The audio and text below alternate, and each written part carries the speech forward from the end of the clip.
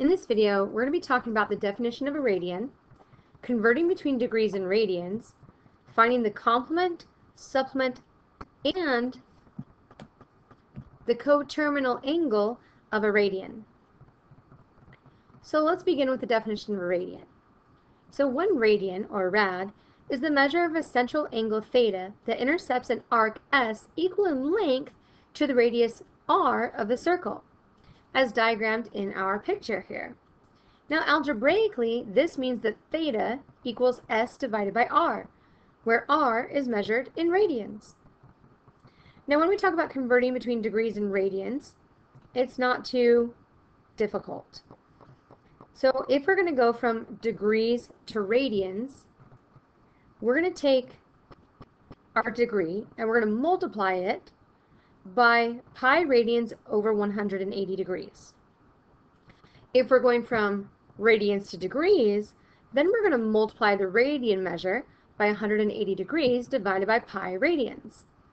That can seem a little bit intimidating, but let's do a couple examples and let's show a little bit easier way to take care of that. So we're going to convert 120 degrees into radians.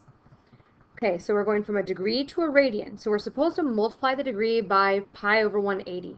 Not a problem. Easiest way to do that is simply to divide the 120 by 180, which gives you 2/3, and just put the pi next to it. Or go ahead and put the pi on the top, right? That's where it was at. So 2/3 pi and 2 pi over 3 are the same thing. Most times we see it written as 2 pi over 3.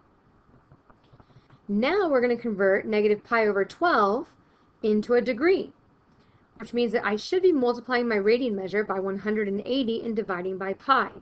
Now notice that there's already a pi in my numerator, so if I divide by a pi, I'm going to be able to cross those out. So I'm just going to go ahead and cross that off now. So I'm going to put the 180 in the numerator, where it's at, and the 12 on the denominator. So I have negative 180 over 12. Then I can simplify that and get negative 15 degrees. Now let's find some complements, supplements, and a coterminal. So remember that a complement means two angles that add up to 90 degrees. Well, 90 degrees as far as radians goes is pi over 2. So to find the complement of theta equals pi over 12, we're going to take 90 minus our pi over 12, or rather our pi over 2 minus pi over 12. Now here we need to get common denominators so we can actually subtract those.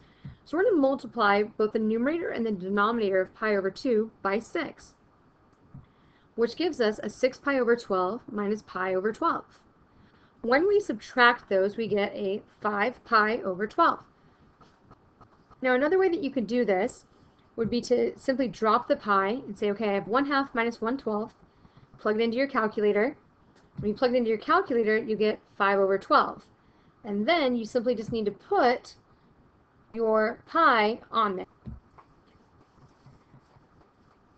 And that's all there is to it. Now to find the supplement of 180, or supplement of theta rather, remember that a supplement is two angles that add to 180 degrees. So here we're going to take 180 minus 5 pi over 6. But because we're dealing with radians, we're actually going to take pi and subtract the 5 pi over 6. So here we have pi over 1 minus 5 pi over 6. And in order to subtract these, we need common denominators.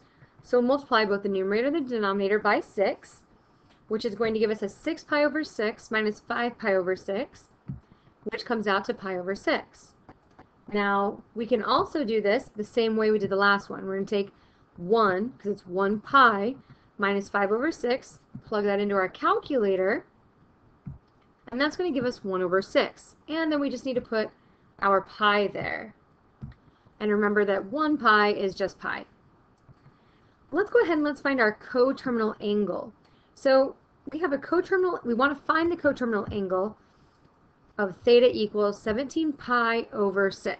Now, when we have degrees, we take our angle minus n times 360. Well, 360 degrees is 2 pi. So we're going to use that same idea here. So we have our angle theta minus n times the radian 2 pi, which is the equivalent of 360 degrees. So here we have our degree theta. which is 17 pi over 6. And so we're going to take that and put that into our theta spots.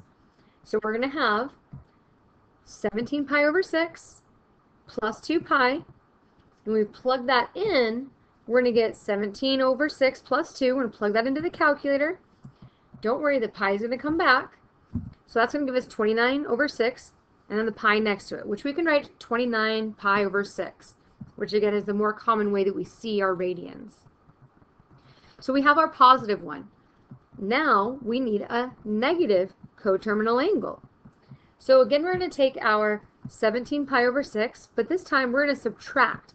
And we're not going to just subtract 2 pi. Let's subtract 2 times 2 pi this time, which is going to give us 17 over 6 minus 4.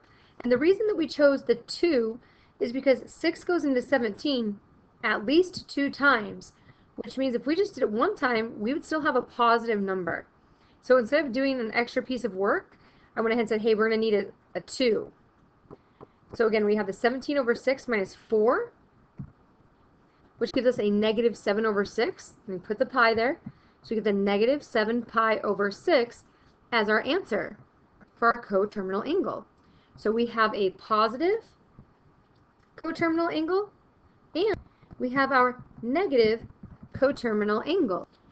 Just remember that if you take away a pi symbol to be able to plug something into the calculator, you've got to make sure you put it back. And the more complex what you're putting into the calculator, the more you probably shouldn't take your pi away. You need to leave it there and just manipulate your equation algebraically.